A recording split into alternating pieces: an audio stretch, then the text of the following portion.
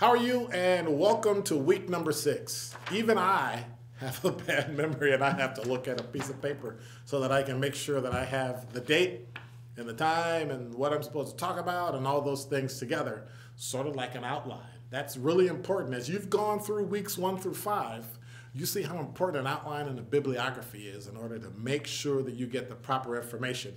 We're still in the middle of occasions and other formats. We're still in the middle of giving those short, quick, pointed speeches. Now, later I'll give you an idea about a couple of those things, but you got to remember you want to make it memorable so that it's positive.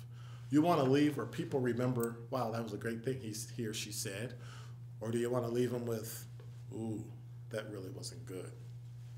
You want a good reputation or a bad memory? Always choose the good reputation.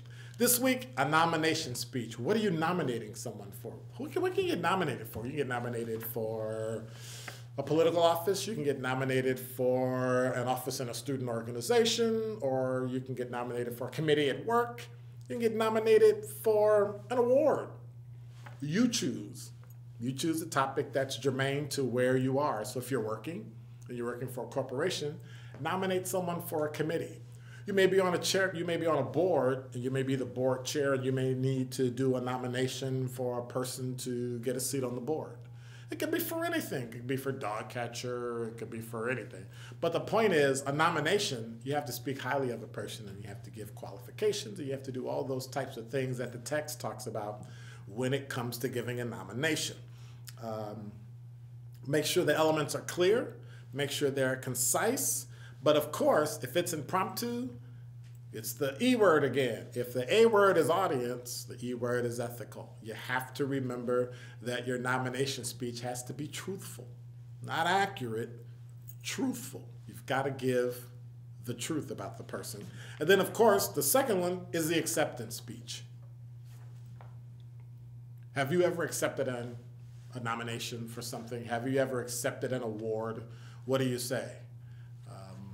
I really can't think of the person that said that made the saying around being about brevity, but it's a good example of what you should do in a nominating.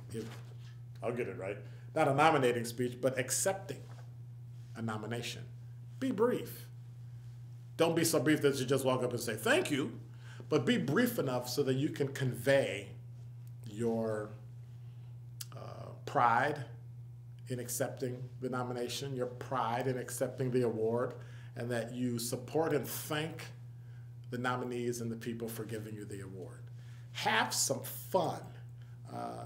Remember to be ethical, be creative. Remember, stay away from the bad things like hate speech and bias and all those things. But be creative, have some fun, and I look forward to seeing your presentation.